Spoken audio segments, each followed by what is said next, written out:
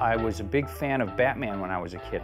My dad worked at a grocery store and would bring home comics all the time. And I spent a lot of time in the basement drawing my own comics and drawing Batman and science fiction and Star Wars and that type of thing. And that was what really got me interested in storytelling and cartooning and doing comics.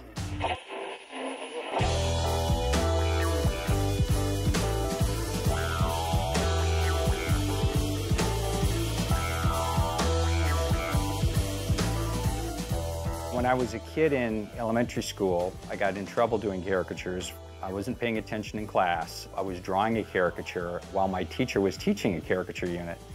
And he made me stay after class, and when he got a load of the caricature I was doing, he had me go around the school and draw caricatures of all the teachers, and we had a little show.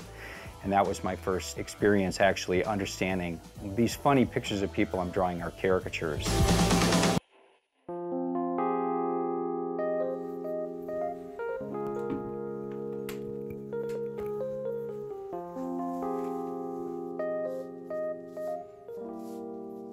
Cartooning is storytelling in more of a simplified form. It's usually funny, but not always. But caricature is specifically people, and drawing a caricature of somebody is exaggerating them as a person, not only their features, but their personality and their presence and the things that they do.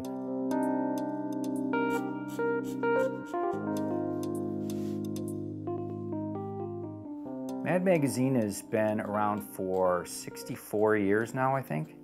And I finally got into m.a.d. in 2000.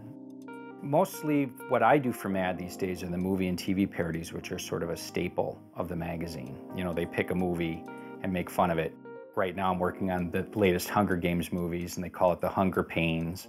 I think with m.a.d. you have to, you know, caricature, especially with what I do, is important. And then also having a sense of humor and writing little visual gags and stuff are important too.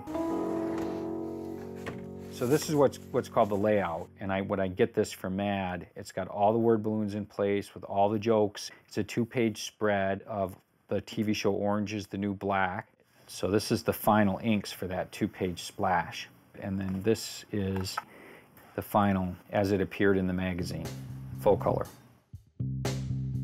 So I color most of my work digitally, and this is what's called a Wacom Cintiq monitor, which is a tablet that allows you to color. Here's my inked version of it, and I scan that in and bring it into Photoshop here. And then what I do is I just start laying in color. It isn't just a picture of something, it's trying to get across the message of the article. You know, so if it's critical about something or somebody, your illustration should reflect that. I usually tell it through humor. Most of my stuff is humorous. Well, this is the book I wrote on how to draw caricatures, and talks a lot about the theories behind, you know, what makes a caricature successful, and you know, what you want to look for in various faces, and it really breaks faces down into individual shapes, and lots of caricatures throughout the whole thing. Different celebrities demonstrating different types of facial features and different types of exaggeration. The shape of the head is the really most important thing. That's where most of the exaggeration goes, because you can really exaggerate, you know, the shape of a head, and all the other features have to follow through. When I started out doing cartooning, you know, I got this job as a college student doing caricatures, and I started working for this company, and they had me move to Atlanta and run an operation for them. And while I was there, I opened up my own in Atlanta. Since then, I expanded, and I have caricatures out at Valley Fair and here at the Mall of America at Nick Universe.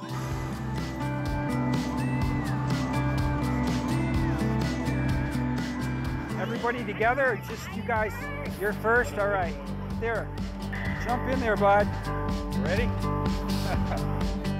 Well, I think as an artist, you always want to gravitate towards the things that are natural to you. And when I was going to school for realistic art and painting, I could do it. I just noticed eventually that whenever I didn't have anything specific to do and it was just me and a piece of paper and I could draw whatever I wanted, I always did funny drawings. And when I got that job doing caricatures at a Six Flags park during the summer in college, I realized, you know what, I'm a lot better and it's more natural for me to do the funny stuff. I'm not looking to change the world. I just want to make people laugh occasionally and lighten their day, and I love it.